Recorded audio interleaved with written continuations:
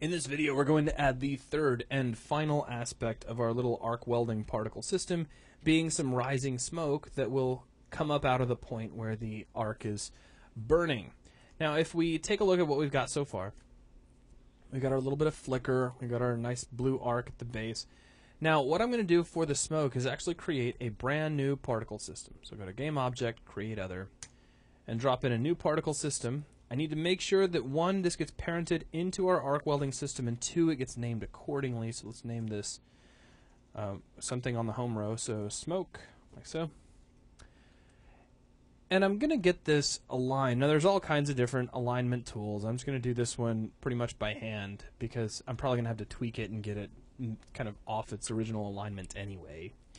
Now, just like before, we just start off by asking, what are our problems? What's the first problem? One, this is again being emitted from far too large of an area. So let's make sure that our inspector is unlocked, and then we can relock it if we so choose. Jump down underneath the ellipsoid particle emitter and take the ellipsoid size, and let's try setting it to 0.1s all the way down the board in X, Y, and Z, and that gives us probably a nice initial size for emitting smoke. And of course, our next problem would be probably pretty obvious. We're going to need our smoke to rise. Now, because you always want your smoke to go up regardless of the direction that the emitter is going, I recommend you use world velocity for that sort of thing. So let's set this to 1 for starters. That starts to rise our smoke into the air. Very nice. Now, a little bit of randomization would be nice too. Now, random is going to follow the rotation of the emitter a little bit. That's just kind of how it goes, but that's okay. For X, let's do try 0.1. For Y, we'll skip that. We'll set Z to 0.1 as well. And we start to get a little bit of spread to our smoke, which will be nice. And then I will add some random velocity in Y. Let's try 0.3. So we're kind of moving up at different rates.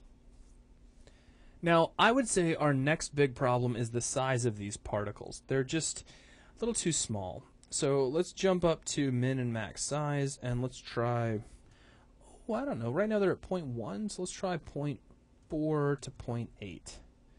That's a little bit too heavy, I think. So let's try 0.2. Make sure you have the field selected. 0.2 to 0.4. That's not bad. We could probably go with that. It's pretty good for an overall size, but obviously at this point the material just looks a little bit off. So let's make that our next focus. So let's make sure we still have smoke selected and our inspector is locked on the right guy. Let's jump down underneath our particle renderer, still using default particle.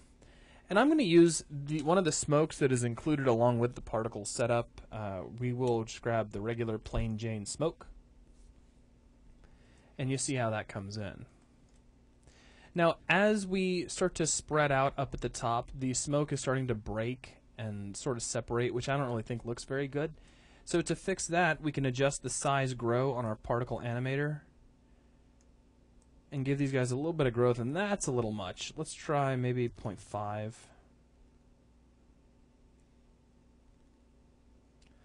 That's not too bad, but I mean, again, each problem kind of leads into another one. The next one I would think is that the smoke just feels a little bit too thick. There's a few different ways we can approach that. One would be to try to pull back on our emission. So we could try going to 30 by 30 on the smoke. Just make sure you give the existing smoke enough time to kind of die out. And that doesn't look too bad.